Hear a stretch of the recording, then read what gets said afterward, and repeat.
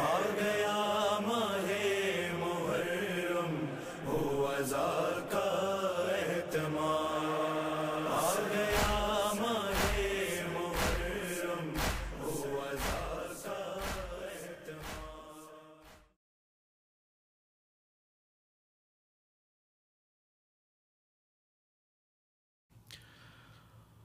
اللهم صل على محمد وآل محمد. أعوذ بالله من الشيطان الرجيم. بسم الله الرحمن الرحيم.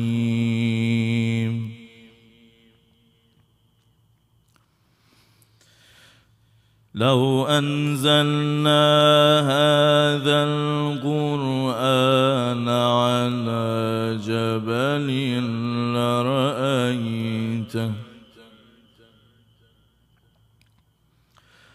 خاشعا متصدعا من خشية الله.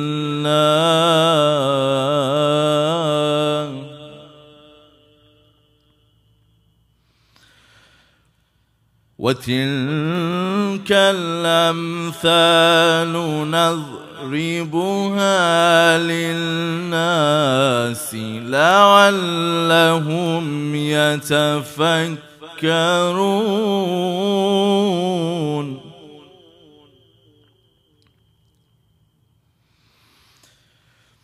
هو الله الذي لا إله إلا هو عالم الغيب والشهادة.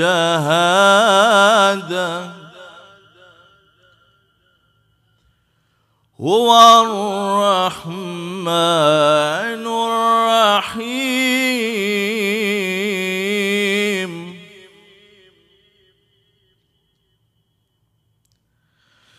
هو الله الذي لا إله إلا هو عالم الغيب والشهادة. هو الرحمن الرحيم.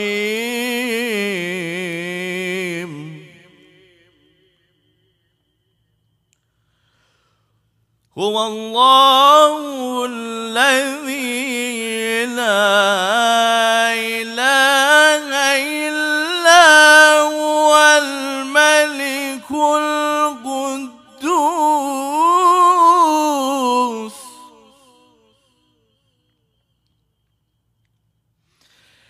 السلام المؤمن المهيمن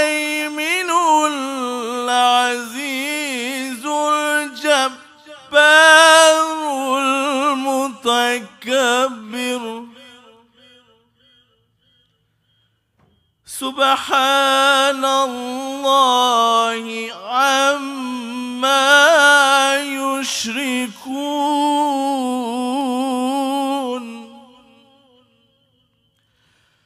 الله أكبر. الله أكبر. الله أكبر ولله الحمد. بسم الله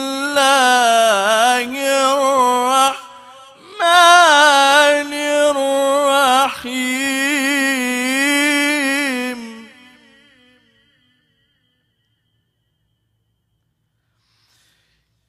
يا أيتها النفس المطمئنة ارجعي إلى ربك راضية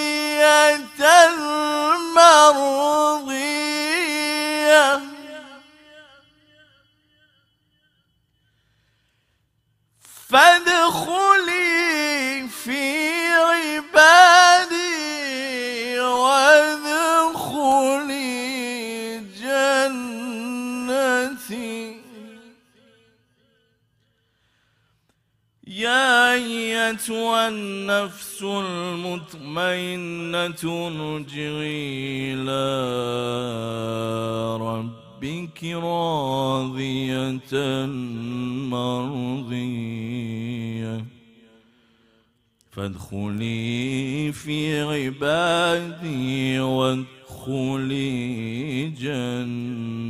جنتي. صدق الله العلي العظيم.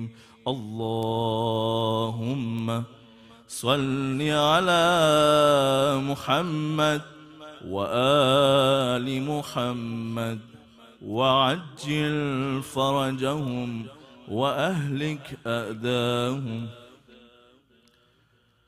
اللهم صل على محمد وآل محمد وعجل فرجهم. اللهم صل على فاطمة وأبيها وبعلها وبنيها وسر المستودع فيها بعدد ما حاط به الملك. We are going to recite Hadith Kasa جميعا قربة إلى الله. أعوذ بالله من الشيطان الرجيم. بسم الله الرحمن الرحيم. عن جابر بن عبد الله الأنصاري عن فاطمة الزهراء عليه السلام بنت رسول الله صلى الله عليه وآله قال سمعت فاطمة أنها قالت دخل علي أبي رسول الله في بعض الأيام فقال السلام عليك يا فاطمة فقلت عليك السلام. قال إني أجد في بدني ضعفا فقلت له أعيذك بالله يا أبتاه من الزوف. فقال يا فاطمة ائتيني بالكساء اليماني فغتيني به. فأتيته بالكساء اليماني فغيته به وسرت أنظر إليه وإذا وجهه يتلألأ كأنه البدر في ليلة تمامه وكماله.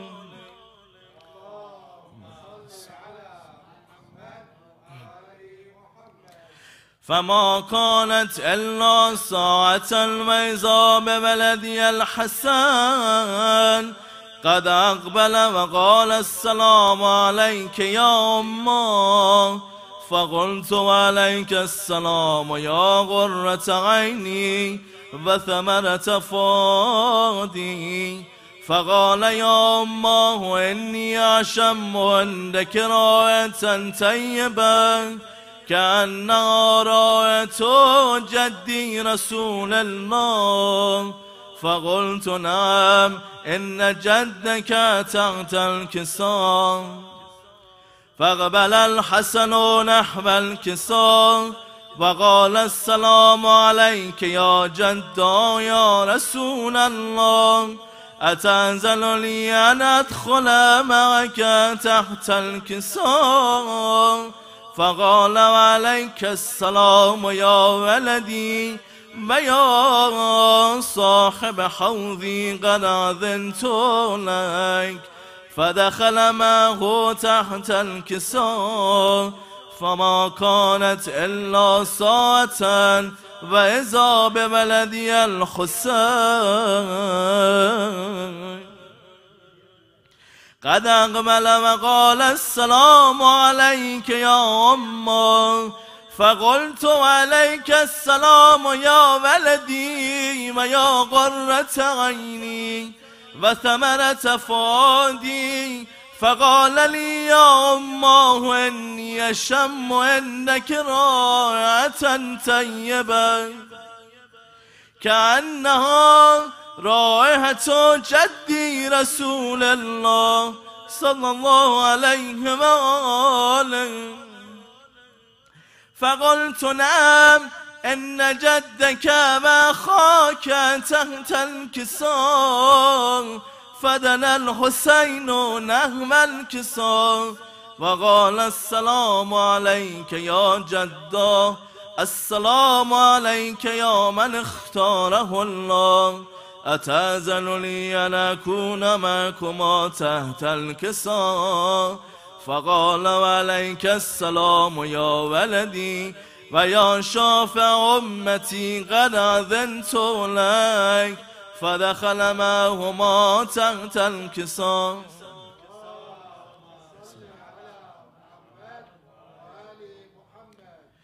فاقبل إن ذلك أبو الحسن علي بن أبي طالب وقال السلام عليك يا بنت رسول الله وعليك السلام فقلت وعليك السلام يا أبا الحسن ويا أمير المؤمنين فقال يا فاطمة إني أشم أنك راية طيبة كأنها راية أخي وابن عمي رسول الله فقلت نعم ها هو مع ولديك تحت الكساء فأقبل علي نحو الكساء وقال السلام عليك يا رسول الله أتأذن لي أن أكون معكم تحت الكساء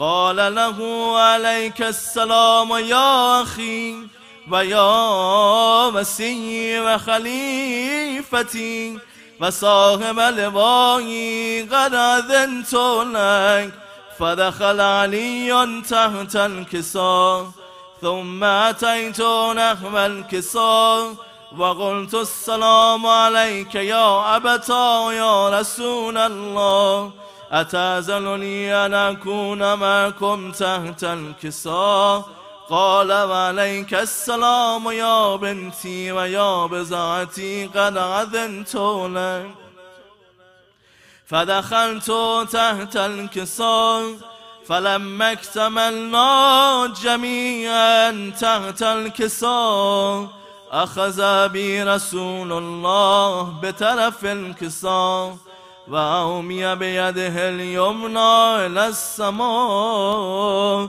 وقال اللهم إن هؤلاء أهل بيتي وخاصتي وهامتي لحمهم لحمي ودمهم دمي يعلمني ما يعلمهم ويحزنني ما يحزنهم أنا حرب لمن حاربهم وسلم لمن صالمهم وعدو لمن آداهم ومحب لمن أحبهم إنهم مني وأنا منهم فاجعل صلواتك وبركاتك ورحمتك وغفرانك ورضوانك علي وعليهم واذهب عنهم الرجس وطهرهم تطهيرا.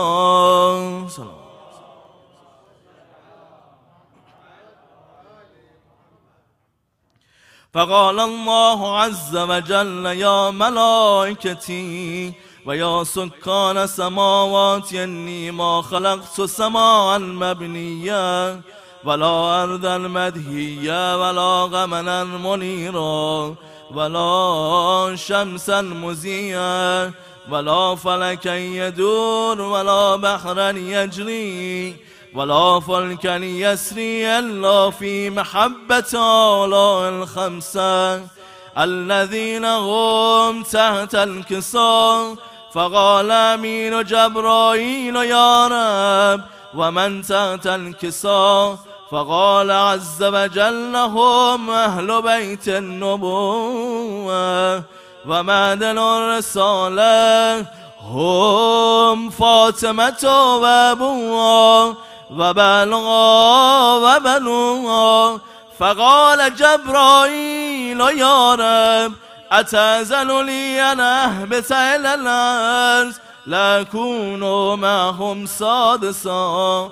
فقال الله نعم قد أذنت لك. فهبط الأمين جبرائيل وقال السلام عليك يا رسول الله. العلي الأعلى يقرئك السلام ويخصك بالتحية والإكرام ويقول لك وعزتي وجلالي إني ما خلقت سماء مبنيا ولا أرضا مدهيا ولا قمرا منيرا ولا شمسا مضيعا ولا فلكا يدور ولا بحرا يجري ولا فلكا يسري الله لأجلكم ومحبتكم وقد أذن لي أن أدخل معكم فلتأذن لي يا رسول الله. فقال رسول الله وعليك السلام يا أمين وحي الله إنه نعم قد أذنت لك. فدخل جبرائيل معنا تحت الكساء فقال لأبي إن الله قد أوحى إليكم يقول إنما يريد الله ليذهب عنكم الرجس أهل البيت ويطهركم تطهيرا.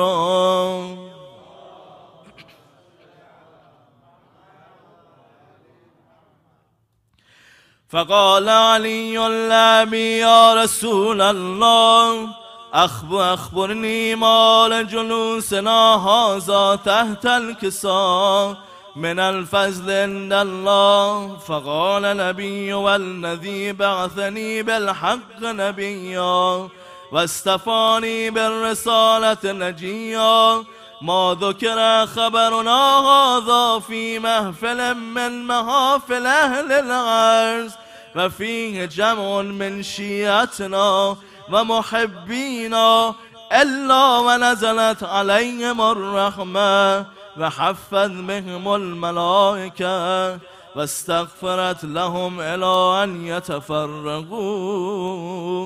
فقال علي إذن والله فزنا وفاز شيعتنا ورب الكعبة. فقال النبي ثانيا يا علي والذي بعثني بالحق نبيا واستفاني بالرسالة نجيا ما ذكر خبرنا هذا في محفل من محافل أهل الأرض ففي جمع من شيعتنا ومحبينا وفي مهموم الله وفرج الله حما ولا مغموم الله وكشف الله غما ولا طالب حاجة إلا وقضى الله حاجته. فقال علي إذن والله فزنا وسعدنا وكذلك شيعتنا فازوا وسعدوا في الدنيا والآخرة ورب الكعبة. Wherever you are sitting, raise your hand, everyone together. بسم الله الرحمن الرحيم. اللهم كل وليك الحجة ابن الحسن صلواتك عليه وعلى آبائه في هذه الساعة وفي كل الساعة وليا وحافظا وقائدا وناصرا ودليلا وعينا حتى تسكنه أرضك توا وتمتعه فيها تبينا برحمتك يا أرحم الراحمين آمين يا رب العالمين. بر محمد وآل محمد صلوات.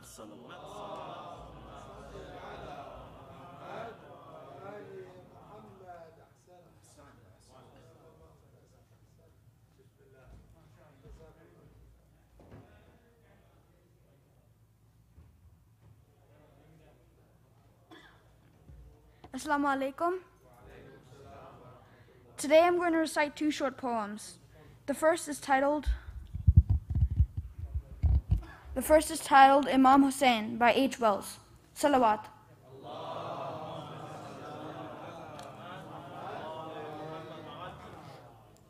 Pitched upon the scorching desert, the tent of Hussein lay, encompassed round with Satan's hounds upon that black sad day.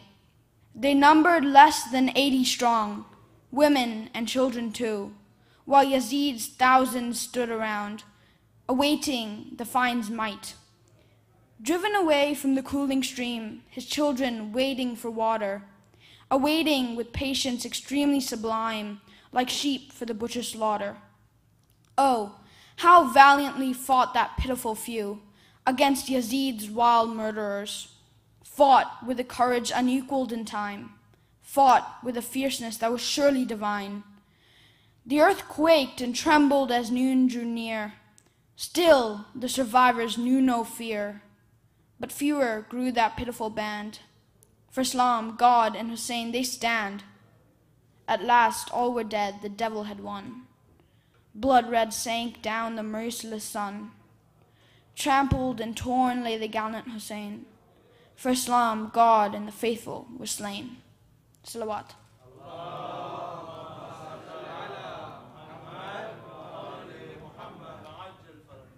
The next poem will be a short one by Azra Marufi, named Water. When it rises, it's steam. When it falls, it's rain. Frozen in the clouds, hail. Frozen on the ground, snow. Dropping on a leaf, it's dew. Dripping from a flower, it's nectar. Falling from the eye, a tear. Flowing in the earth, a river. Trickling at the feet of Ismail, it's Zamzam. Springing from the fingers of the Prophet, Kautar. And when it is denied, it is Karbala. Salawat.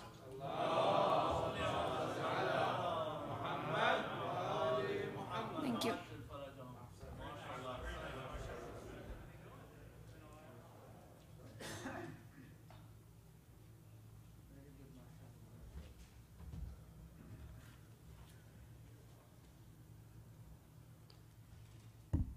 एक बुलंदतर सलावत.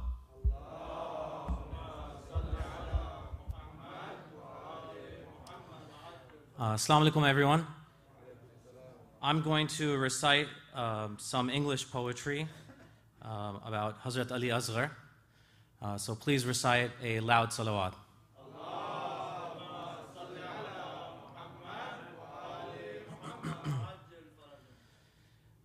Oh, mother, I am so scared. Where are you now? Please come to your sweet baby. Oh, mother, I am so scared. Where are you now? Please come to your sweet baby. From the grave of that dear baby, from the grave of that dear baby, comes a voice calling so dearly. Oh, mother, I am so scared. Where are you now?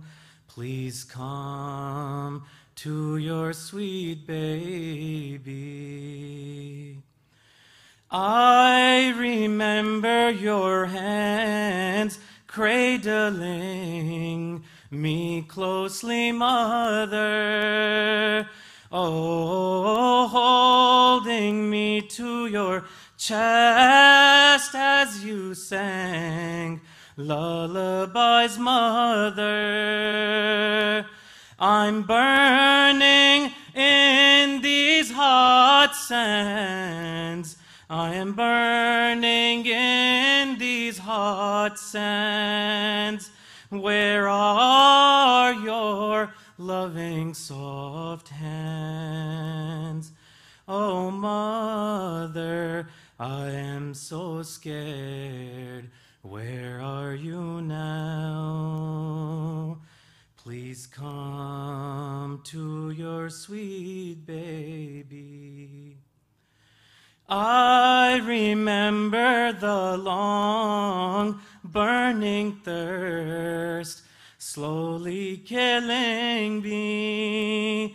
Oh, your tears fell as your heart wrenched in pain in such agony.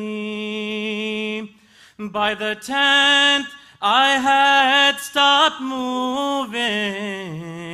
By the 10th, I had stopped moving, till my father called upon me. Oh, mother, I am so scared. Where are you now? Please come to your sweet baby. I remember the warmth of Father as he carried. I remember the warmth of Father as he carried me, oh, to the soldiers to ask for water. This was his one plea. But they quenched my thirst within a...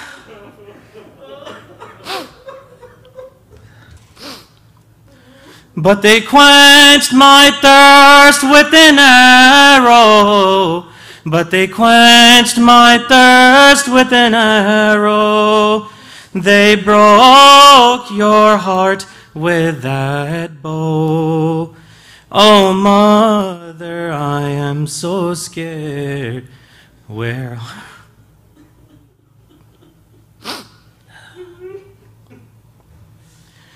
Oh, mother, I am so scared.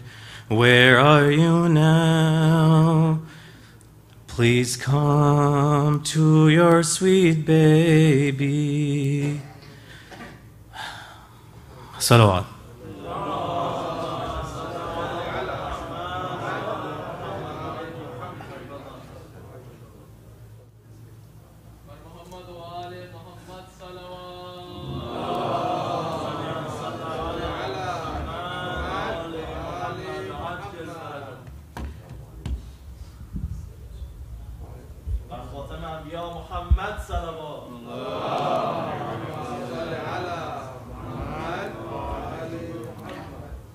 Bismillahirrahmanirrahim. Assalamu alaikum.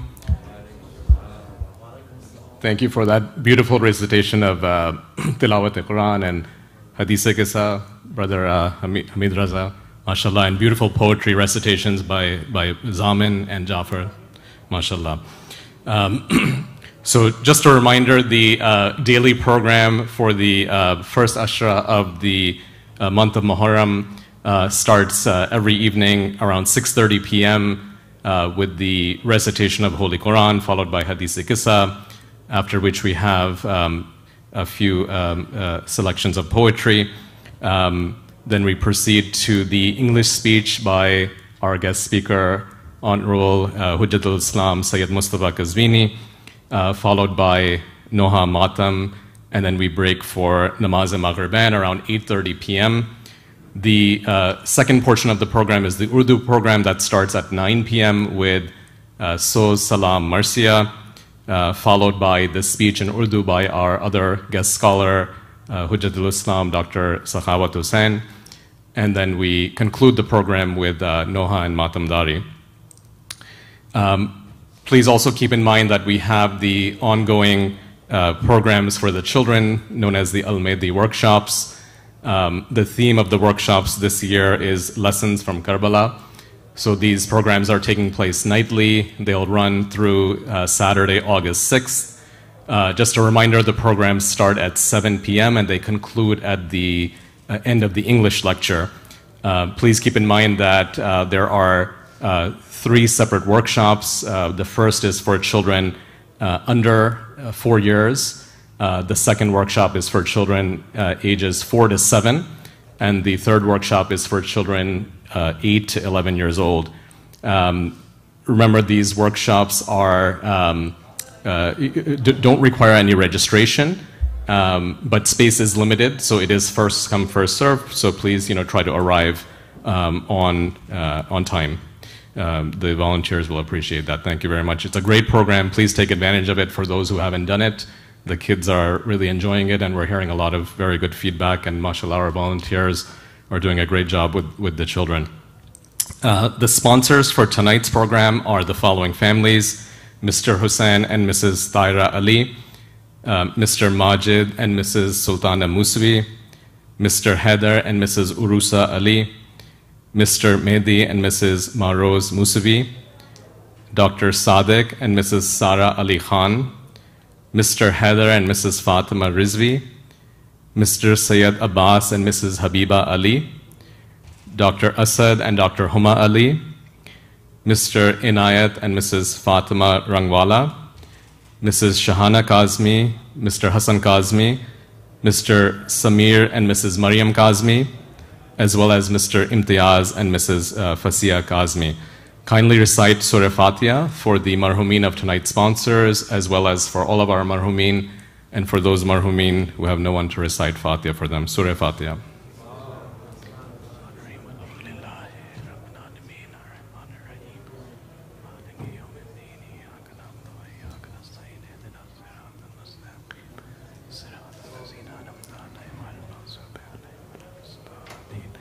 Allahumma salli ala Muhammadin wa ala Muhammad. Just a reminder that the opportunities for sponsorship of the nightly programs are still available. There is a need for sponsors for tomorrow night's program, August 4th, as well as next week, August 9th, the 11th of Muharram. If anyone is interested in taking advantage of opportunity to sponsor these majalis, please reach out to myself or Brother Shariar Heather or any of the volunteers here at the Masjid. If those nights are not preferable for you, there are other nights that we can make accommodations for as well. There is also a general box for Muharram Fund that's located at the desk outside, so donations there can be made as well as online. Just a few quick housekeeping announcements. I won't make the announcements too long so we can start the lecture on time. There is a situation with the parking today. Unfortunately, there was some paving work that happened in the back. So the space in the back is a little bit more limited tonight. Obviously, those who are here, but for those who may be listening and are arriving shortly or for the Urdu program, please cooperate with the volunteers outside. You can go to the back, but we'll have to have you park on the grass. And please try to avoid driving or walking on the wet asphalt that is out there. Please cooperate with the volunteers. They'll guide you so that you can come in and join the program. Inshallah, by tomorrow, hopefully the situation will be resolved and we'll have the full capacity in the back, as well as we're making some arrangements to have overflow parking in the church across the street. We'll keep you updated on that as well. A quick note on the seating for the ladies. Tonight, ladies' seating for the majlises are available up on the main level right across the masjid, as well as in the downstairs banquet hall. Tomorrow, please make note, ladies, that the seating will be available only in the downstairs banquet hall. So please proceed downstairs for tomorrow's program. And then just a quick note on the tabarruk distribution. So just to allow the volunteers an opportunity to pray their salat with the Jamaat, we're going to start the distribution of tabarruk after the English program, after the salat. So please make note of that. That'll take place for the men's and the women's side. The distribution will take place outside at the exits. I'll conclude my announcements at this point so we can start the lecture. It is my distinct privilege, I should say, to invite to the podium respected Hujjat al-Islam Sayyid Moustafa al-Qazwini to address tonight's gathering. For those sitting in the middle, kindly if you can move forward a few steps to make some room for those who are arriving in the back. Thank you very much. Salawat.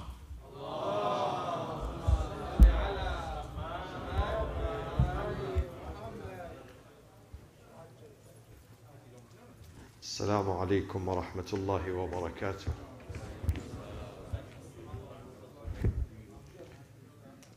Bismillah ar-Rahman ar-Rahim. Alhamdulillahi Rabbil Alameen. Wassalatu wassalamu ala anbiya'illahi jami'an wa ala sayyidihim wa khatamihim habibi ilahi al-Alameen Abil Qasim al-Mustafa Muhammad.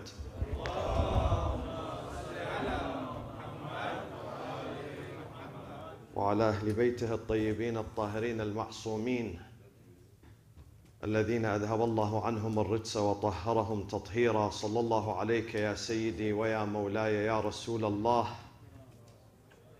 صلى الله عليك يا سيدي ويا مولاي يا أبا عبد الله.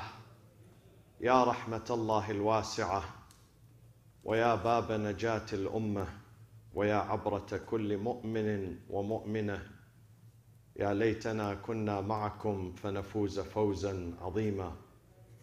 أعوذ بالله من الشيطان الرجيم. بسم الله الرحمن الرحيم. قل لن يصيبنا إلا ما كتب الله لنا هو مولانا وعلى الله فليتوكل المؤمنون. صدق الله العلي العظيم.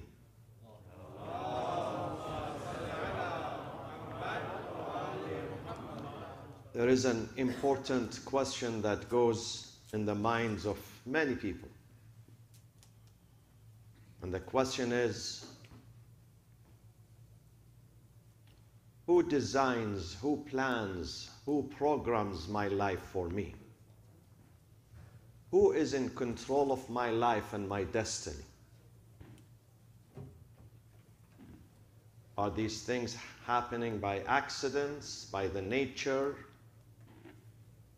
by themselves, or there is predestination, pre-programming, preordination, if you will, to all the events, all the movements of my life?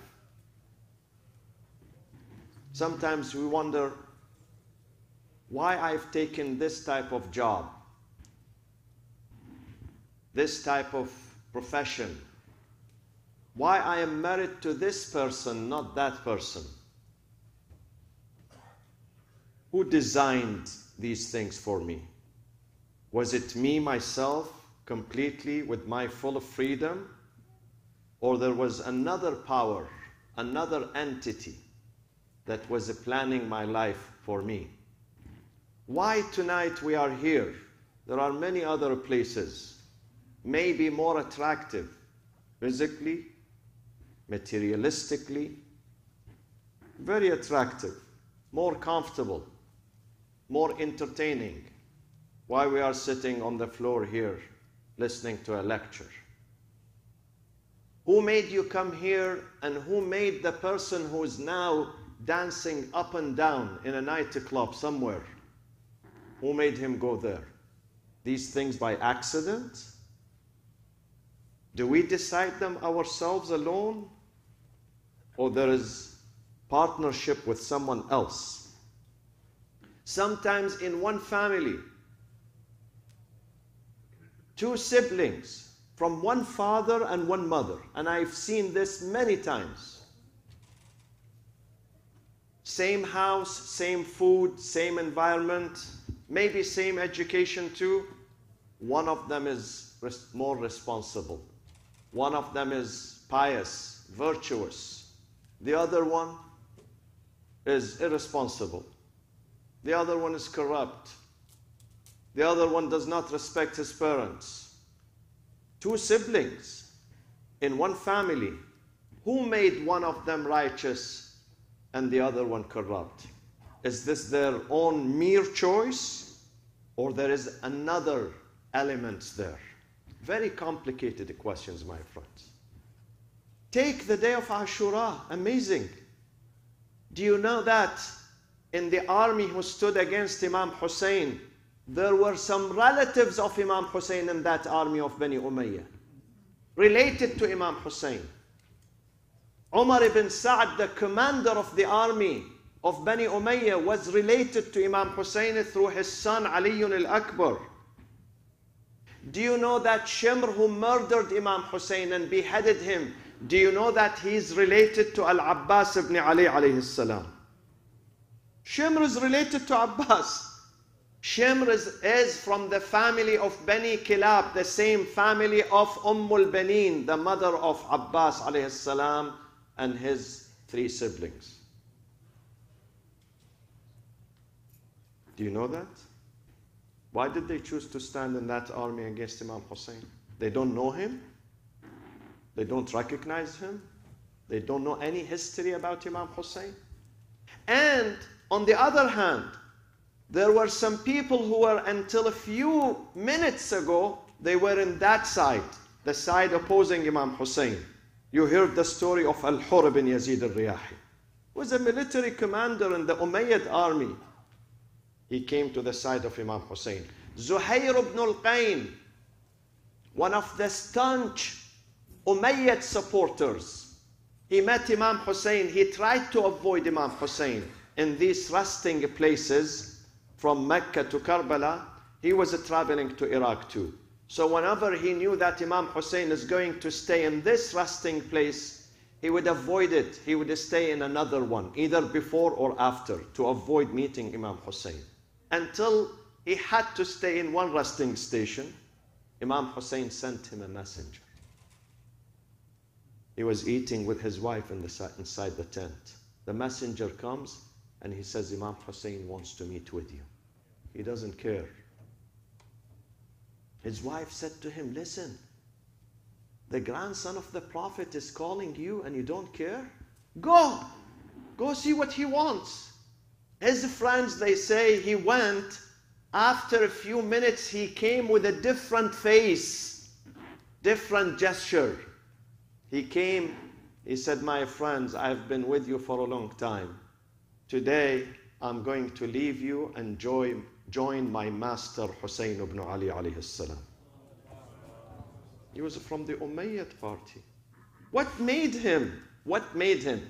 Was it his only personal choice? Only his personal choice?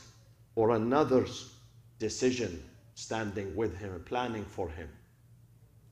Wahab was a Christian. On the way to Karbala, he was a Christian. He met Imam Hussein on the journey to Karbala. He accepted Islam. His wife accepted Islam. His mother accepted Islam. On the day of Ashura, him and his wife gave their life, their blood, for the sake of God. These things are accidents? Or these things are pre-planned? And there are many questions, my friends. Many questions. Things happen in our life. Are they accident? Today I met someone new, let's say. This is accident or pre-planned. There are 3 answers. In fact, 3 schools of thought. 3 different philosophical schools that address this question. This question is very complicated. Too complicated. This is a theological, philosophical question that many Muslim scholars and non-Muslim scholars have been discussing and debating for a long period of time. As a result, there were different branches of schools. Each one adopts one opinion. Come to the first school.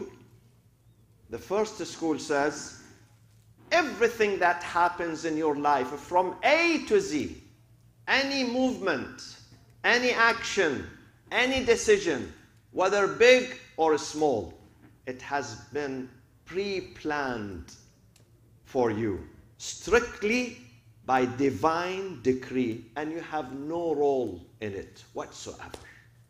It has been chosen for you, planned for you, in isolation from you. You have no control over it. So tonight, when you came here to this majlis, to the session, there was a power pushing you to go. You could not resist. Someone was pulling you to come here. Someone who's going somewhere bad, is drinking right now. He had no choice in that. The same power was pushing him to go to that place. Everything in our life has been preordained, pre-planned, predestined for us. And we have no say. We have no freedom. We have no free will. Furthermore, this school, which is called the school of compulsionists, or the school of determinism. Determinism means that any action, anything, any event that happens in our life, we do not decide it. We have no decision over it. There is another power, an external power. Those who are secular say external power. Those who are believers, they say God. God has control over it. You don't have any free will. You have to submit. Furthermore, they say that God from day one created people who are disbelievers, non-believers, rejectors, deniers, and nothing can bring them back to truth. And they have to go to hellfire. God created them from day one. They have no choice. Before their physical existence, God decided that this bunch of people here, they have to go to hellfire, no matter what they do in their life. They are distant, they are bound to hellfire. On the other hand, they argue that God created another group of people. He said, no matter what they do in this life, I'm not going to look at their record, their deeds, their actions, their behaviors. They are bound to heaven. I created heaven for them. So if there is someone who is believer, then he is not. It's not because of him. It's not his choice. God wants him to be believer. If someone is disbeliever, again, it's not his choice. God wants him to be a disbeliever. The mu'min has no control over his iman and faith. The non-mu'min, the criminal, the sinner, the disbeliever also has no control over his iman or his disbelief. This is their argument, and that school is known in the history of Islam. This school is about 1200 or 1300 years old. This school, the school of Ash'arite, the school of Ash'arite, Ash'arism, Ash'a'ira, started during the time of Bani Umayyah and started to evolve slowly. And it was supported by the political establishment of the Umayyad and the Abbasid. Why? Because this school always justified the crime of the political establishment. And this idea of determinism or compulsion, mujabbira, this idea preceded Islam. Even the pagans before, pagans, idol worshippers, they believed in this idea, that God wants me to worship idols. It's not about me. Wallahu amarana biha. Listen to this verse in the Quran, Surah Al-A'raf, verse 28. وَإِذَا فَعَلُوا فَاحِشَةً. When those pagans, idol worshippers, they commit a shameful act, fahisha, a shameful act, what do they say? قَالُوا وَجَدْنَا آبَاءَنَا عَلَيْهَا. We are doing exactly what our forefathers were doing. This is our tradition.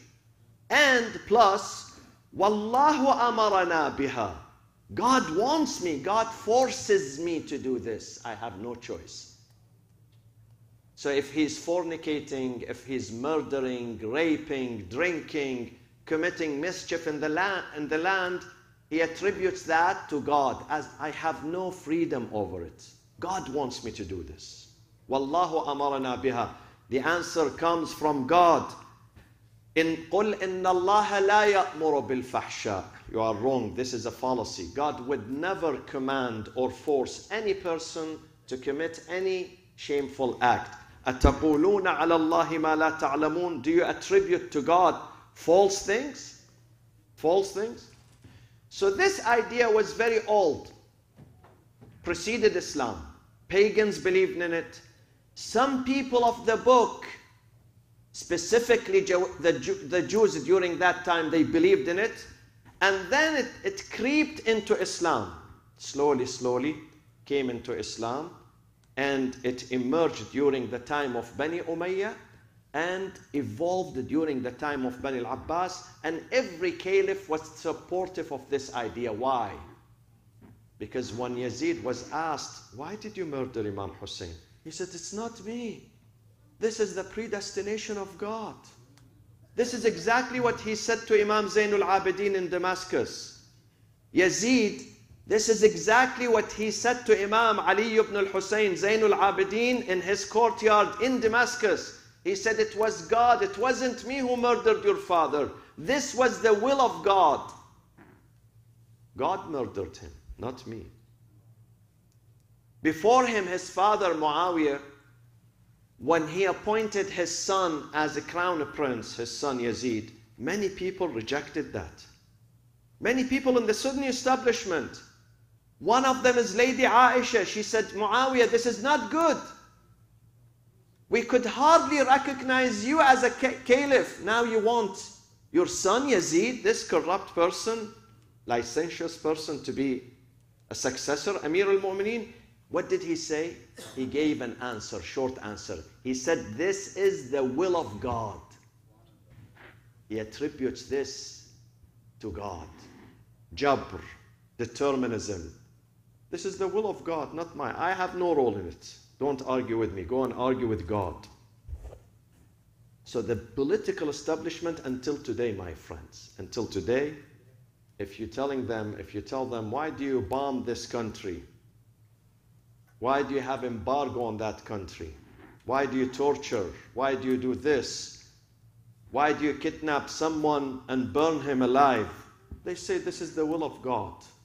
We have no role in that. This is what God wants us to do. We are mujbareen. We have been coerced to do that. Many times when you have argument with their scholars, they say everything we do is by God's commands.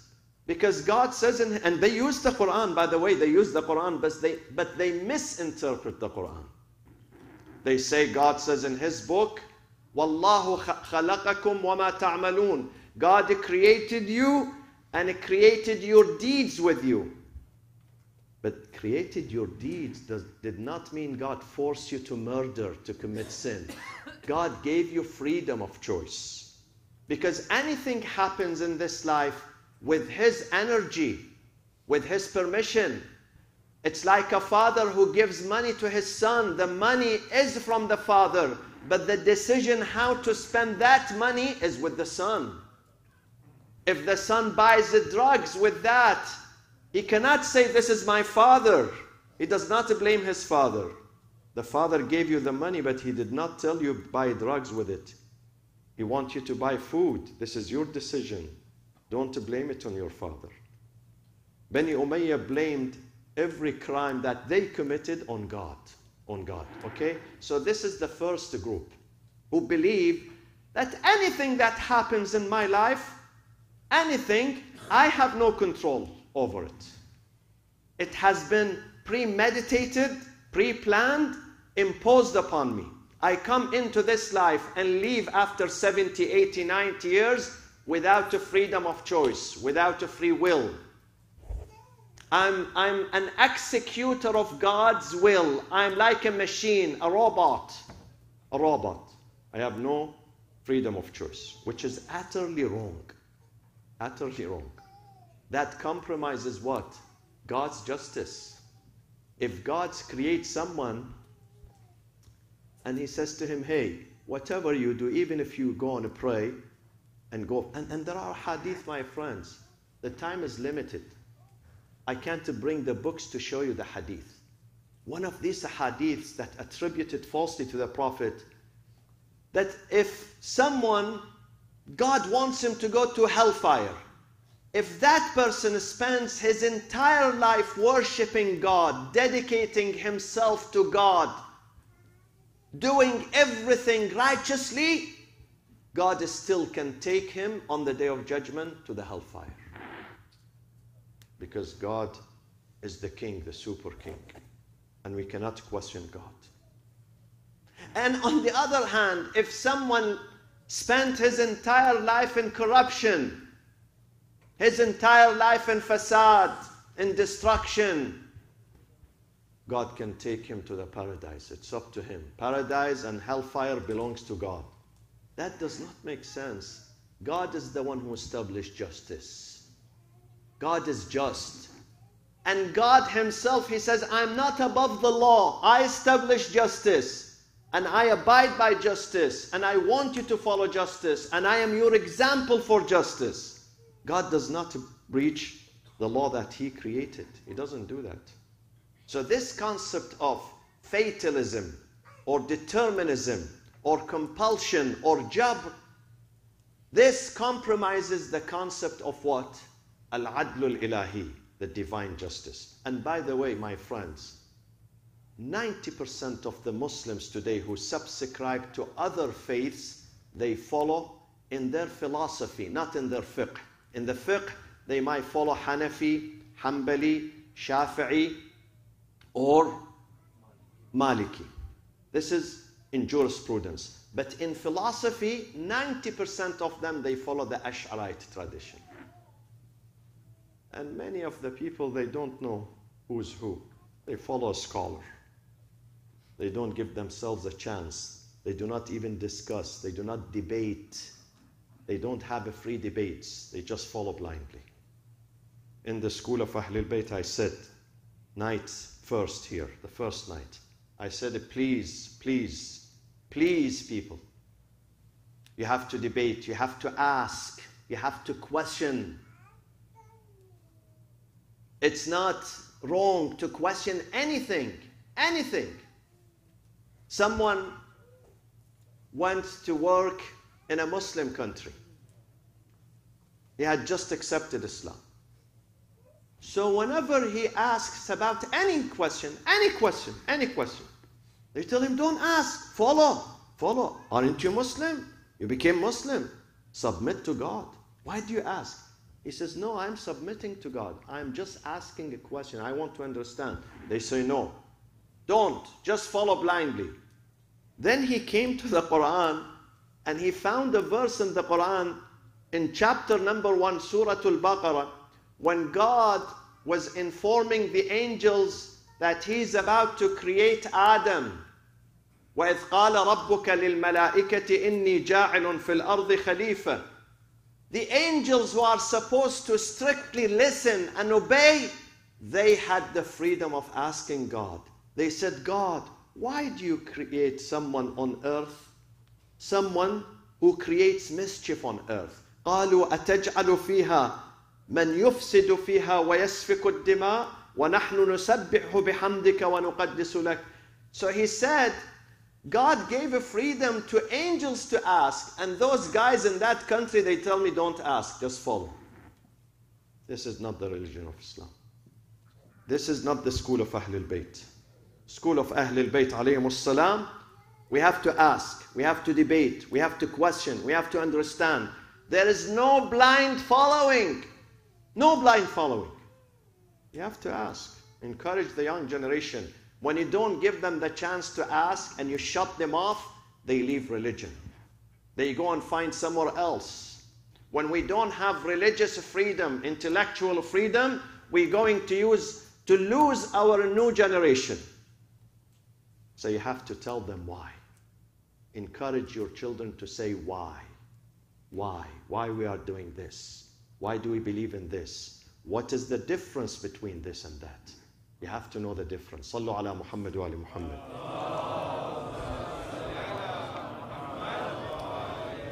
As a result of this extremism with the Ash'arite, there was another school that came that opposed the Ash'arite as a reaction to them, and they believed in absolute and extreme free will.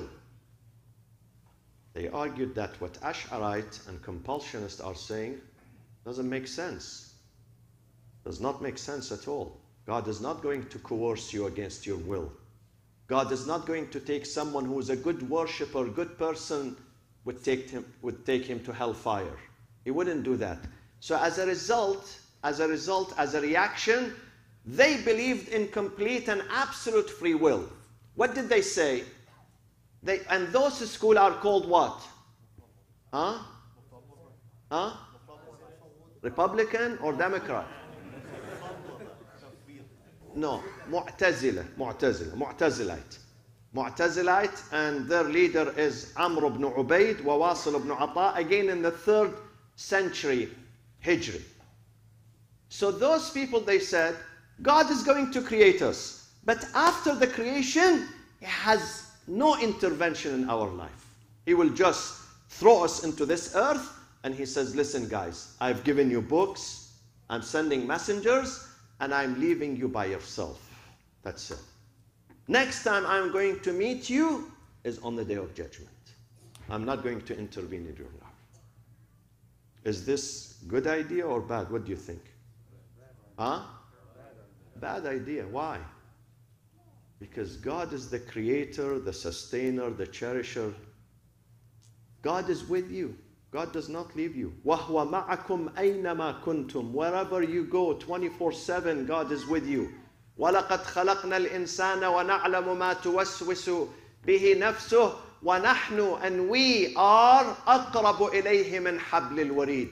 We are closer to you than your jugular vein.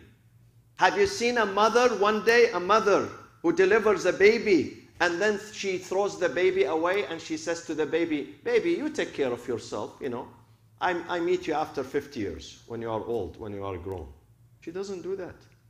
She takes care of her baby 24/7. God has a direct involvement in our life.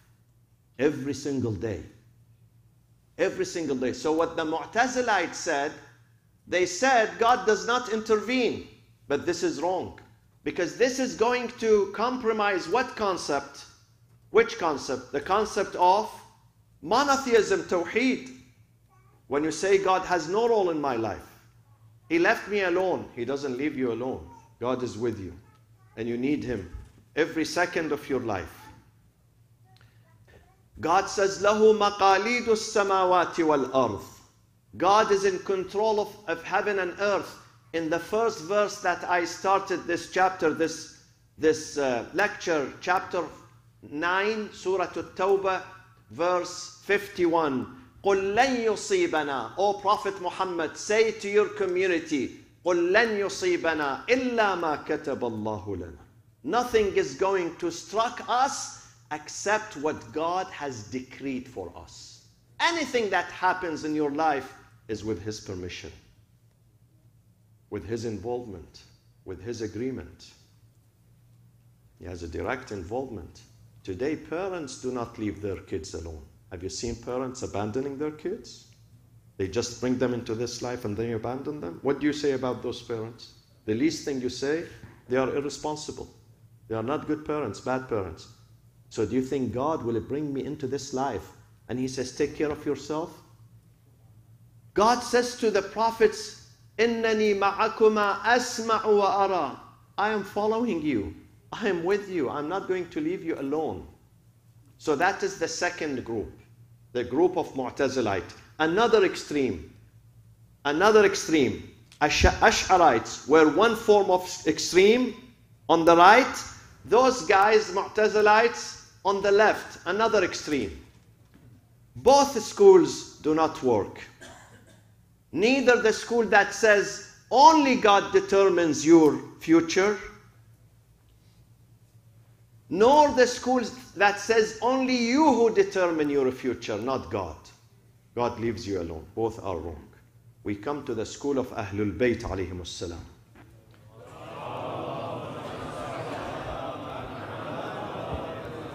Listen to what Imam al-Sadiq alayhi salatu wasalam says. Imam al-Sadiq says, when it comes to predestination, coercion, or free will, he says, La jabra, there is no absolute coercion by God, no absolute force by God, wala tafweed, nor absolute free will. Walakin, the fact of the matter, walakin amrun bayna amrayn, you are in the middle. Imam al-Sadiq says there is collaboration between you and God when it comes to your life, to events of your life from A to Z. There is coordination, collaboration between you and God. I avoid saying partnership, because if I say partnership, people will say, the Shia, they say God has partners. God has no sharik, no partner. So I avoid that. This is critical. I use instead collaboration, coordination between us and God. We work together. Human beings work in conjunction with God. We both decide our fate. We both decide our journey. Now, does that apply to everything, all instances? No, to many of them. But a few of them, still we have no say over them. Such as what? Such as sickness. Someone is diagnosed with cancer. He gets a treatment, all sorts of treatments, okay? He does dua, prayers, his entire family, his entire community. God wants him to go. For a reason. There is a reason. We might not understand the reason why this person has to go. If you go to chapter 18, Surah al-Kahf here, there are 3 amazing stories of Musa and Khidr. Khidr would go and slay a person, boy, nice boy, playing with other kids. He slays him. And Musa goes nuts. He starts screaming, this is a little boy. Why do you kill him? He says, wait, I will let you know. There is a reason. There is a wisdom in that. You only see the negative side. You don't see the positive side. This life has negative and positive side. Negative and positive. Sometimes we don't see the positive. We see death as negative. Disease as only negative. Poverty as being negative. Loneliness, being alone, having no family, negative. Divorce, negative. Sometimes they are positive. God knows the reason. We don't know the reason. We don't understand it. But in most of our events in our life, most of these events, we work in collaboration with God. Meaning, God is the one who plans for us, but in no isolation from us. God looks at our potentials, our capacity, our worth, our niyyah, your heart, your deed, your worthiness, expediency. This is why we have Laylatul Qadr, the night of destiny. We call it the night of destiny. Because God, during that night, He looks at you. He examines your heart, your intention, your capacity. And He gives you according to your own capacity and according to your credential and according to what you deserve. Whatever you deserve, He's going to give you. It's like a father. I know many fathers, they have lots of money. But when it comes to teach their children, to discipline them, to teach them manner, they don't give the entire money to the kids. They tell them, listen, I have billions of dollars, but I want you to learn this. Because if I give you lots of money, you are not going to appreciate that. You're going to waste this money. So I'm going to give you according to your need. And I know your need. You are my son, you are my daughter. I am going to not let you starve, giving you what you deserve. This is exactly what God does for us. God says, if some people, وَلَوْ بَسَطَ اللَّهُ الرِّزْقَ لِعِبَادِهِ لَبَغَوْا فِي الْأَرْضِ. If some people, I give them more than what they deserve, They're going to commit mischief in the land. They're going to be tyrants. They are not going to come here and sit in the majlis. They're going to go to Las Vegas and spend that money there. Story of the man who was with the Prophet, Tha'laba. His story is mentioned in chapter 9. He attends 5 daily prayers in the first line behind the Prophet. One day he said to the Prophet, Ya Rasulullah, I have nothing. So ask God to give me. I need money. The Prophet said, you have everything. You have a Prophet Muhammad here. You are rich. Allahumma salli. But he insisted that I need money. So the Prophet raised his hand. Allahumma rzuq Tha'laba. His name is Tha'laba. Oh God, bestow out of your bounties, your gifts, your wealth on him. He had 1 sheep. It became 2, 3, 4, 5. He used to attend 5 daily prayers. When your business grows, do you still have time to come to the mosque? Huh? He would skip 1 prayers, 2 prayers, 3 prayers. And then he would skip sometimes the whole day. He doesn't show up. When he comes the following day, the Prophet says, Tha'laba, he says, Ya Rasulullah, business, business is booming. I have to stand there, business. I have family, I have kids. And then he would show up only on Fridays. And then after that, the more money he got, the more his business got bigger. He did not come. He did not show up. He abandoned the prayers.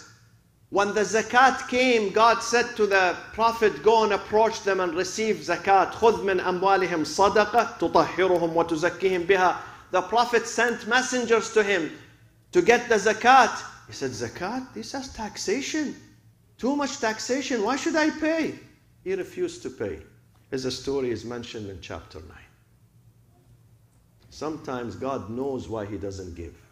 Don't insist. Always, my friends, in dua, in your dua, always ask, say this sentence.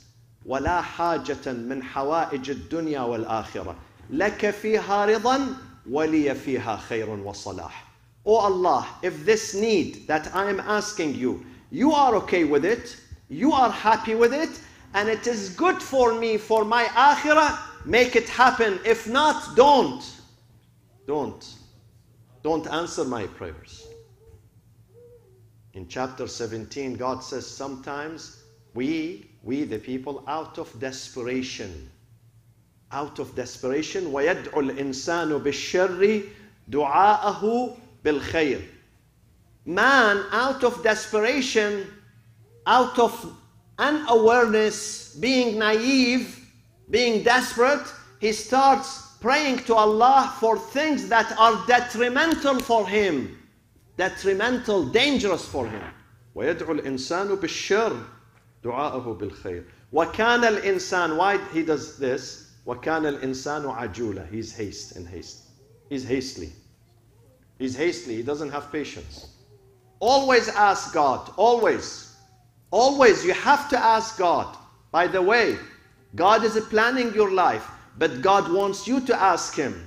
Not only on the nights of Qadr. Every night is a holy night.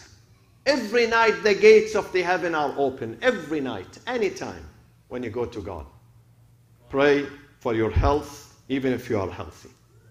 Pray for your richness, and the money that you have, you dispose it for your goodness and the goodness of your community.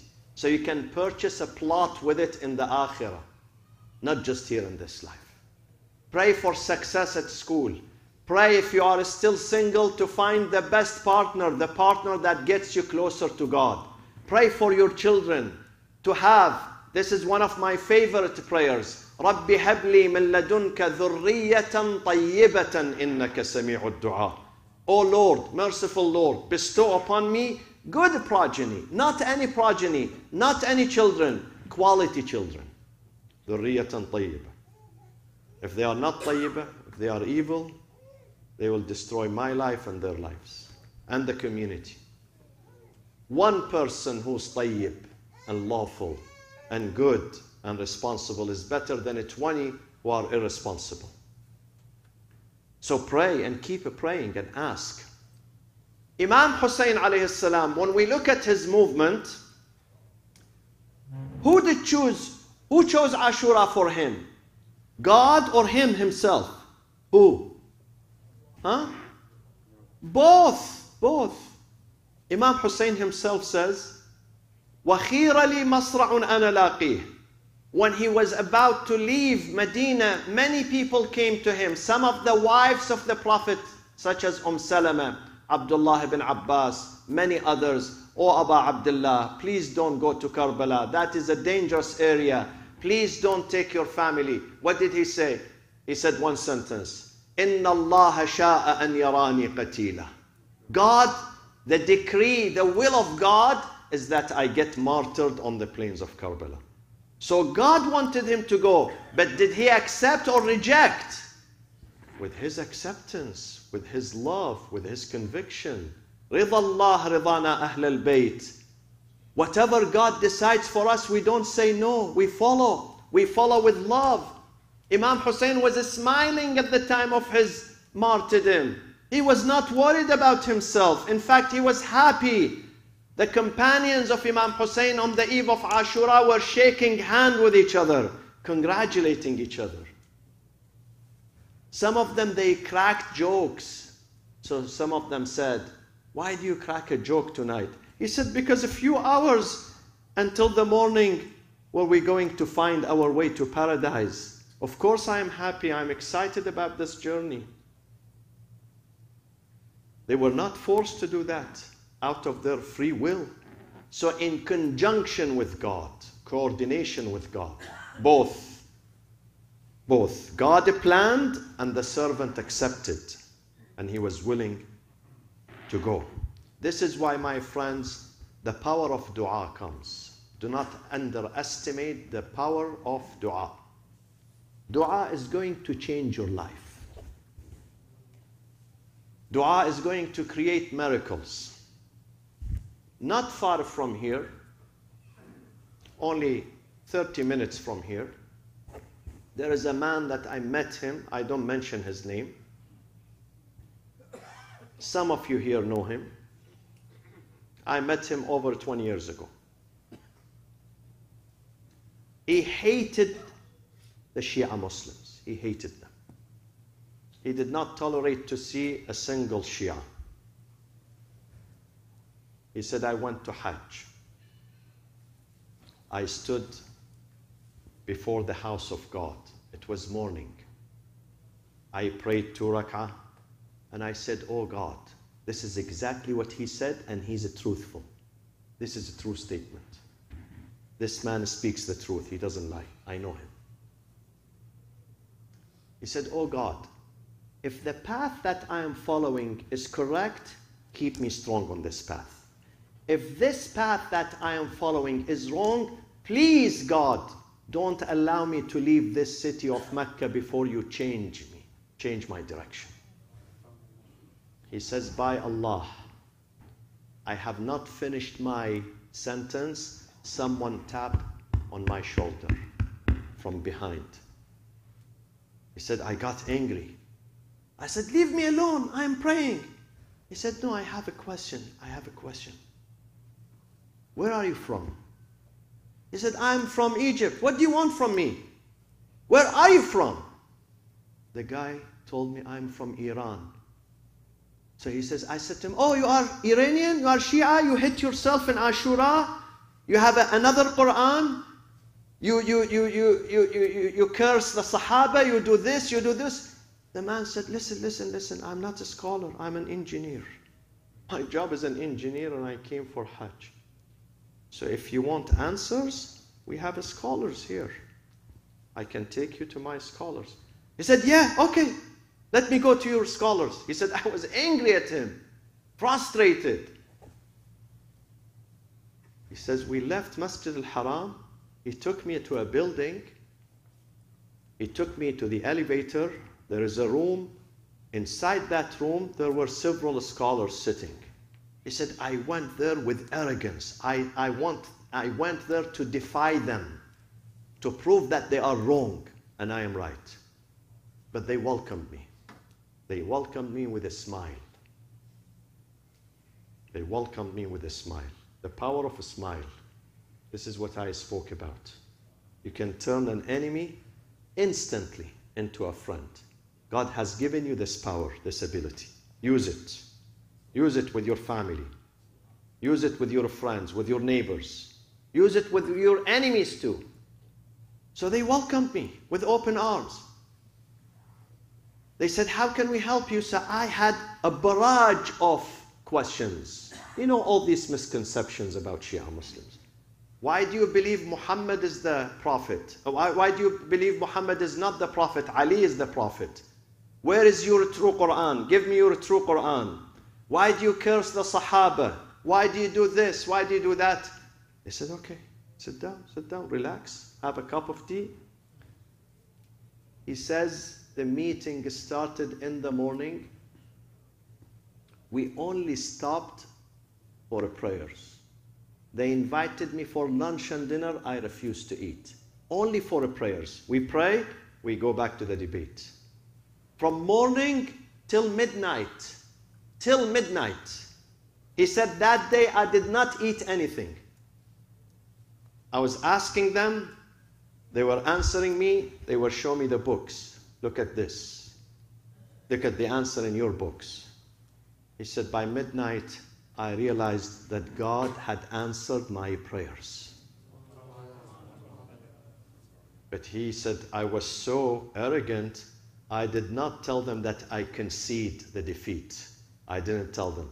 I told them, listen, the books that you have, give them to me. لَعَلَّ اللَّهِ يَجْعَلْ فِي ذَلِكَ خَيْرًا كَثِيرًا. Give me these books. I'll take them to my apartment. Maybe God is going to make out of that an abundance of goodness. They said, no, these books are precious. We cannot give you these books. I insisted. They said, okay, 3 days. You take these books, 3 days, and you bring them back. He says, I took the books to my apartment. I didn't go to Masjid al-Haram anymore. I left the tawaf, the ziyarah.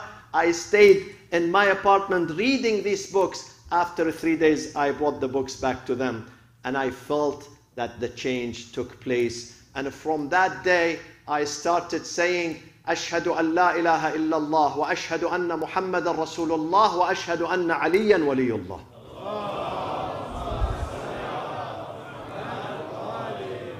The man is only 30 minutes from here.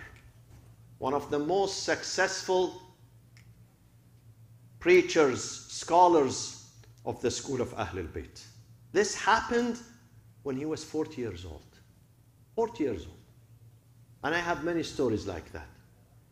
And amongst you now, there are people who are sitting here, they have similar stories. Similar stories. This happens when you pray sincerely. When you are sincere, your dua is sincere. Do you see the MCs every night before I come to the podium, they recite أَمَّنْ يُجِيبُ الْمُفْطَرِ? Huh? Do you hear that? أَمَّنْ يُجِيبُ الْمُفْطَرِ. It means, oh God, who only listens and answers those who are in distress. Not someone who's sitting and relaxed and he sends his prayers. No, someone is distressed. He has no solution. He wants God to listen to him. He's drowning. He's drowning. This is the condition you have to have. When you pray, you have to be serious, and God will answer your prayers. Before we conclude, one more thing, my friends, a question that many of our youngsters ask. Let's address this question tonight, and then we go to Aoun and Muhammad, the two sons of Lady Zainab alayhi salam.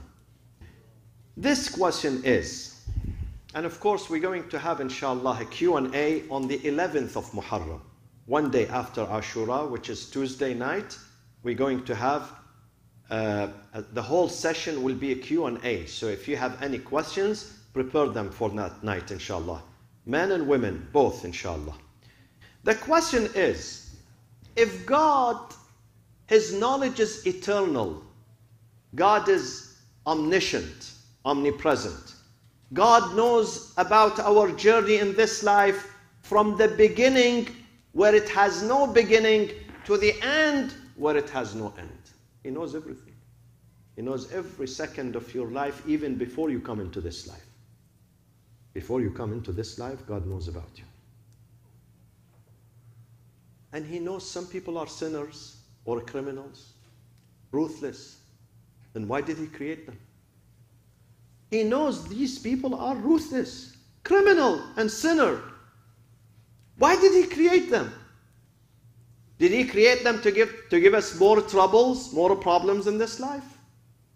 What is the answer? 3 answers. A, this life is based on 2 elements, and they have to be there. The element of khair and the element of shar. The element of goodness and the element of evil. We would never appreciate khair or goodness if we don't see the evil. We don't appreciate it. We will take life for granted. We don't appreciate the light if we don't see the darkness. We don't appreciate health if we do not experience illness. We do not appreciate food and shelter if we do not experience starvation. We do not appreciate knowledge if we don't experience some areas and some people with ignorance. Okay? If we do not appreciate peace and tranquility if we do not go through war. We do not appreciate democracy if we do not experience dictatorship. We do not appreciate Muhammad and Ali and Fatima and Hassan and Hussein if God did not create Muawiyah, Yazid and Abu Sufyan. If He does not create them, how do you know Muhammad is pure? How do you Imam Ali is pure? You have to compare them with others. Otherwise we will take them for granted. So this system is based on these 2 elements. God creates evil for a purpose, for a reason. But at the same time, He will equip us with the power of resistance to resist that evil, to resist it, not to succumb to it. He does not want me to succumb to it. God created Satan. The job of Satan is temptation, seduction. But God at the same time equips me with the power to resist Satan, to resist him. If I have piety, I can. God says in the Quran, إِنَّ عِبَادِي لَيْسَ لَكَ عَلَيْهِمْ سُلْطَانٌ. Those who are close to me, are connected, they have good Wi-Fi system with me, you cannot have control over them. You cannot reach them. So He gives me at the same time. He gives me the power of resistance. So this is number 1. Number 2, if God is not supposed to create some people because they are sinners, then He should never create any person, because all of us are sinners, except the ma'sumin in this universe. Who is not a sinner? Who is not guilty? Who has not violated God's rules? Every single day we commit sins. Every single morning, every single evening. There are only ma'sumin, a number of men and one lady, Fatima Zahra alayhi salam, who are infallible. And those people, God bestowed upon them this extra layer of protection. Otherwise, even those, if God does not give them this extra layer of protection, they would commit a sin. But it is the grace of God, the protection of God. See what Musa alayhi salam says in this book. Yusuf alayhi salam. Yusuf, during the ordeal with Zulaykha, he says, "Oh God, وَإِلَّا تَصْرِفْ عَنِّي كَيْدَهُنْ." If you do not intervene yourself and bestow this extra layer of a protection on me and hold me back, أَصْبُ إِلَيْهِنَّ, I would lose myself and succumb to them. وَأَكُنْ مِنَ الْجَاهِلِينَ, I would commit the sin, but it was you hold me back. Through isma, the concept of isma. So if God does not create sinners, the earth will be empty. And there is no reason for Him to create the universe. The earth will be empty. But God created us, and God knows we are sinners. God knows we commit a sin. Despite us committing a sin, God is willing to receive us with open arms. God is willing to forgive us. Do not give up on God. You may give up anything on this universe except God. Prophet Muhammad sallallahu alayhi wa sallam said,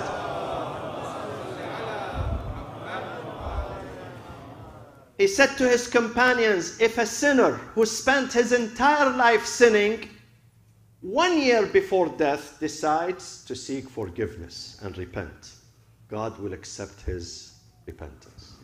Then the Prophet said, Inna sanata lakathir. 1 year is too much.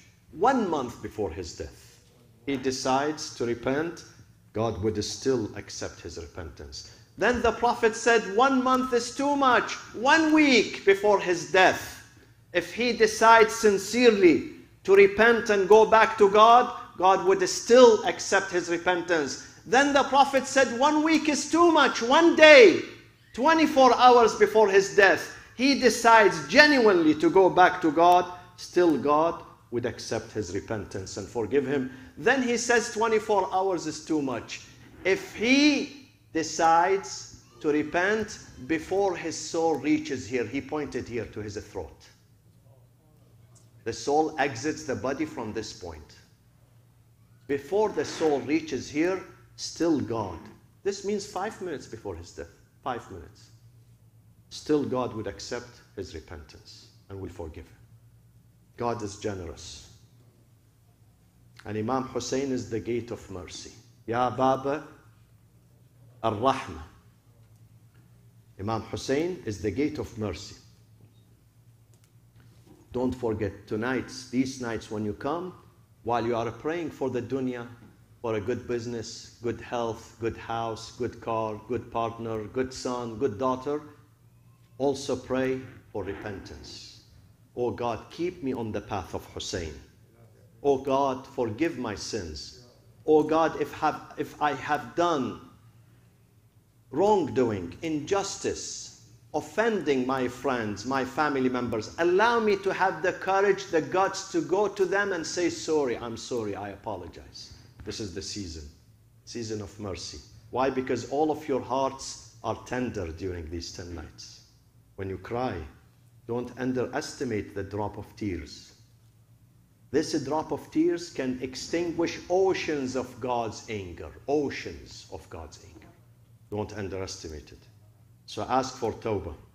Ask for repentance. The Quran says, Ya ibadiya alladhina asrafu, O my servants who made excessiveness of sins, not 1 or 2 or 10 or 20 or 100 or 200, excessiveness of sins. Excessiveness. La tayasu, do not give up, do not be despondent on God's mercy. Inna Allah, verily God, yaghfiru dhunuba jami'a. He's willing to drop all the charges against you and forgive you. You need wasila, means, and this wasila is Abu Abdullah al-Hussein, Imam Hussein alayhi salam. Tonight, attributed to 2 boys, Aun and Muhammad. Those are the children of Lady Zainab alayhi salam.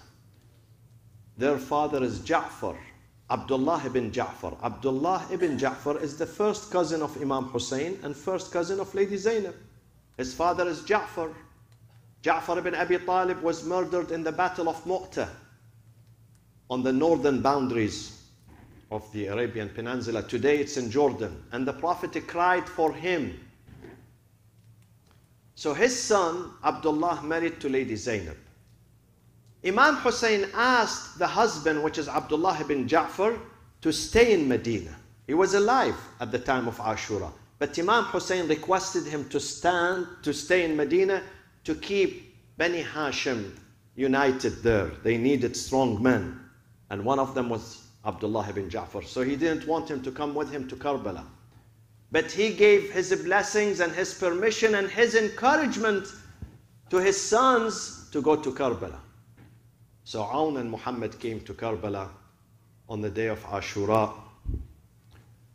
When the battle broke, Lady Zainab was standing there and watching the bodies of Bani Hashim being brought from the battlefield to the makeshift camp. Whenever someone from Bani Hashim would come, she would go to receive him. She came to her children, Aun and Muhammad. She said to them, why are you sitting here? Why don't you go and defend your uncle Hussein? They said to her, Mama, we went to him since the morning. We begged him for permission, but he refused. He refused. He's reluctant to give us permission. He said, I don't allow you to go to the battlefield. So if you can help us by going and telling Uncle Hussein to give us permission to go. Lady Zainab came and stood before her brother Hussein.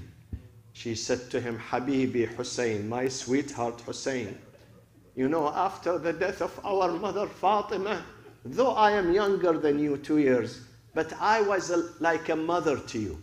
I protected you. I took care of you. I was always worried about you. I never left you alone at all until today, Karbala.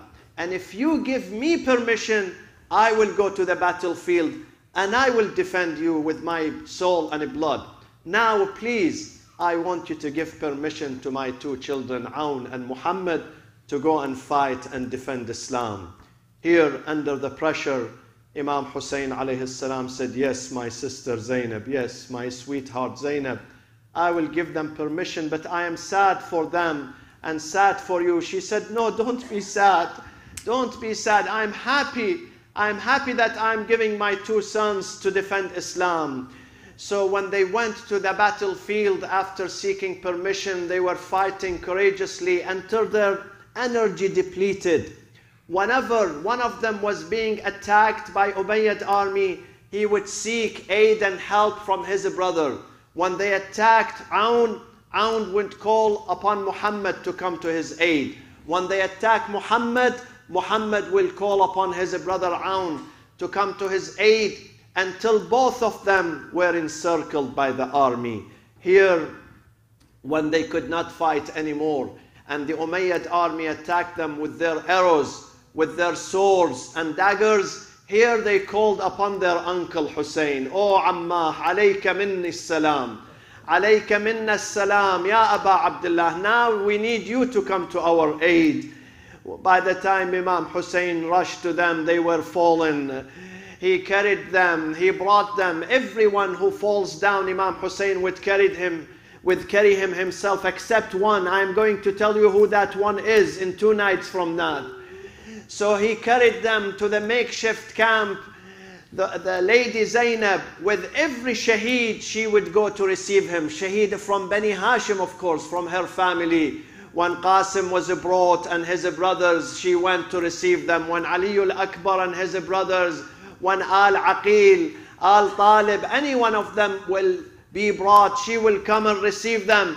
But when her 2 sons came, she was too shy to go.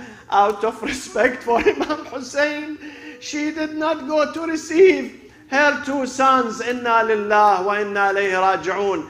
Another young man who lost his father. He was very young. His mother asked him to go and fight. She gave him the sword. He came, he stood before Imam Hussein alayhi salam. Imam Hussein said, this son lost his father. I am not going to bring 2 tragedies upon his mother in one day. So he said to him, uncle, go back home. Go back home to your mother. He said, Ammah, Ummi hiya allati arsalatni. It was my mother who asked me to come here and fight. He sent him back. He came back to his mother. His mother held his hand and she takes him back to Imam Hussein. She says, Ya Aba Abdullah, atuthkalu ummuka az-Zahra biwaladiha, wala uthkalu biwaladi. Is it okay? Is it fair that your mother Fatima is going to be bereft of you, afflicted with you, and you don't want me to lose my son, be afflicted with my son? Please allow my son to fight. Imam Hussein gave him permission. He took off to the battlefield. Amiri Husaynun wa ni'mal amir.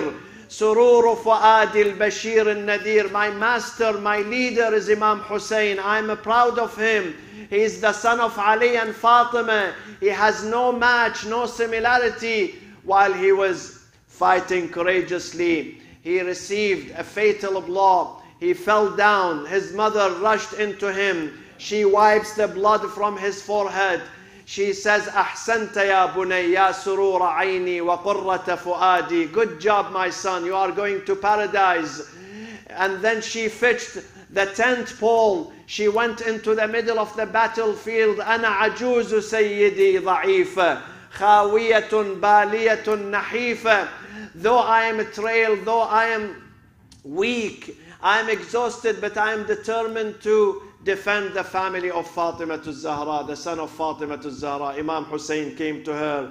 He said to her, أمة الله كتب القتل والقتال علينا وعلى المحصنات جر الذيول. You don't have to fight. The fighting is the job of the soldiers and the men here. You have to take care of women. She sent her back to the tent, but he asked his son Ali al-Akbar to go and save her son. By the time Ali al-Akbar reached him, he saw this young boy saying, سيدي حولوا رحل أمي إلى رحالكم إنها أصبحت من بعدي غريبة. Oh, my master Ali al-Akbar, please consider my mother to be your family. Please take her into your side. Take her to your aunt, Lady Zainab, because she is going to remain lonely after me. Alone, you have to take care of her.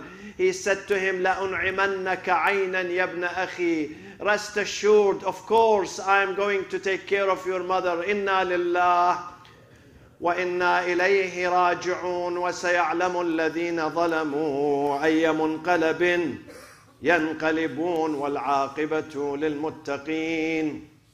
نسألك اللهم وندعوك باسمك العظيم الأعظم الأعز الأجل الأكرم يا الله.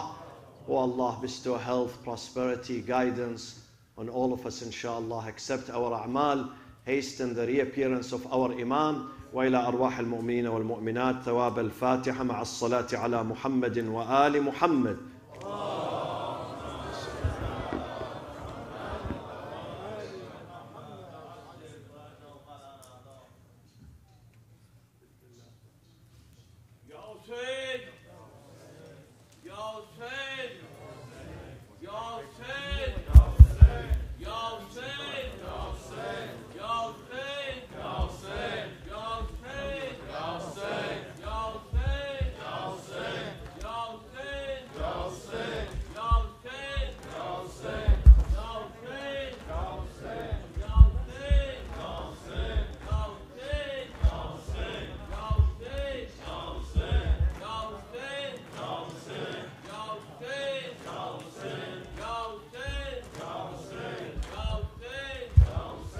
يا حسين يا حسين يا حسين.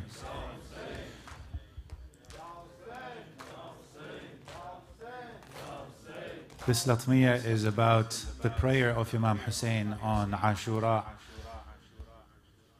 Please repeat the chorus after me. Hayya ala al-aza, hasten to the aza of Imam Hussein. Qad qamat as-salah, it's time to establish prayer. Ya ummuna al-Hussein, our Imam in prayer is Hussein. Was-salah bi Karbala, and the salah is in Karbala. As you recite with me, try to imagine yourself behind Imam Hussein in Karbala praying. Hayya ala al-aza, qad qamat as-salah. Hayya ala al-aza, qad qamat as-salah. يا أمنا الحسين والصلاة بكربلاء. يا أمنا الحسين والصلاة بكربلاء. حي على العزاء قد قامت الصلاة. حي على العزاء قد قامت الصلاة. يا أمنا الحسين والصلاة بكربلاء. يا أمنا الحسين والصلاة بكربلاء. في كربلاء هذا علي بن الحسين الأكبر. في كربلاء بين المصلين غدا يكبر.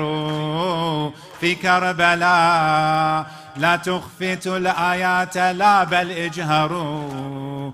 في كربلاء صوت الصلاة للطغاة يقهر. حي على الفلاح في ساحة الكفاح. حي على الفلاح في ساحة الكفاح، توضأوا في الحرب من دوامة الدماء، توضأوا في الحرب من دوامة الدماء. حي على قد قامت الصلاة، حي على العزاء، قد قامت الصلاة. يا أمنا الحسين والصلاة بكربلاء، يا أمنا والصلاة بكربلاء. يا مسلمون قوموا ولبوا داعي الله معي، يا مسلمون تيمموا الآن بحمر الأدمع. يا مسلمون هذا حسين بين تلك الشرع. يا مسلمون يدعو ألا يا نفس لا لن تخضعي. أين الأبات أين؟ هذا هو الحسين. أين الأبات أين؟ هذا هو الحسين. يدعو هلم ونسحق الجيوش بالدعاء، يدعو هلم ونسحق الجيوش بالدعاء. حي على قد قامت الصلاة، حي على العزاء، قد قامت الصلاة. يا أمنا الحسين والصلاة بكربلاء، يا أمنا الحسين والصلاة بكربلاء. ساووا الصفوف حتى نصد في الدماء تلك السيوف، ساووا الصفوف 70 في الله سنسحق الألوف. ساووا الصفوف هذه صلاة الحق ترغم الأنوف. ساووا الصفوف عاشور ذا وها هنا أرض الطفوف. نشهد أننا نهوى حسيننا، نشهد أننا نهوى حسيننا. نفديه بالأرواح والأجساد والدماء، نفديه بالأرواح والأجساد والدماء. حي على العزاء، حي على العزاء، قد قامت الصلاة. يا أمنا الحسين والصلاة بكربلاء، يا أمنا الحسين والصلاة بكربلاء. مع الحسين نفدي دماؤنا ونبذل النفوس، مع الحسين لن تنحني لظالم من الرؤوس. مع الحسين فوق الرماح السمر والبيض ندوس. مع الحسين إنا بحرب الطف لا حرب البسوس. إن جاءنا يزيد والله من جديد، إن جاءنا يزيد والله من جديد. نعيد يوم الطف في معاقل الإباء، نعيد يوم الطف في معاقل الإباء. حي على العزاء قد قامت الصلاة، عزاء قد قامت الصلاة. يا أمنا الحسين والصلاة بكربلاء، يا أمنا الحسين والصلاة بكربلاء. هاك الدماء يا كعبة الأحرار يا رمز الإباء، هاك الدماء نفديك يا مولاي أما وأبا. هاك الدماء بالعيش ذلا إننا لن نرغبا. هاك الدماء نحن نصلي فوق هامات الظبا. حي على الخلود الظلم لن يسود، حي على الخلود الظلم لن يسود. ما دام يعلو في الوغى من جرحك النداء، ما دام يعلو في الوغى من جرحك النداء. حي على العزاء، حي على قد قامت الصلاة. يا أمنا الحسين والصلاة بكربلاء، يا أمنا الحسين والصلاة بكربلاء. حتى الممات لم يترك الحسين فرض الله بل حتى الممات يدعو ألا حي على خير العمل. حتى الممات نبقى مع الحسين لن نرضى بدل. حتى الممات وإذ علت رؤوسنا فوق الأسال لن نرهب الطغاة نبقى مع الحياة لن نرهب الطغاة نبقى مدى الحياة ما خاب من سار بدرب كعبة الوفا ما خاب من دار بدرب كعبة الوفا حي على العزاء قد قامت الصلاة حي على العزاء قد قامت الصلاة يا أمنا الحسين والصلاة بكربلاء يا أمنا الحسين والصلاة بكربلاء جزاكم الله خير صلوات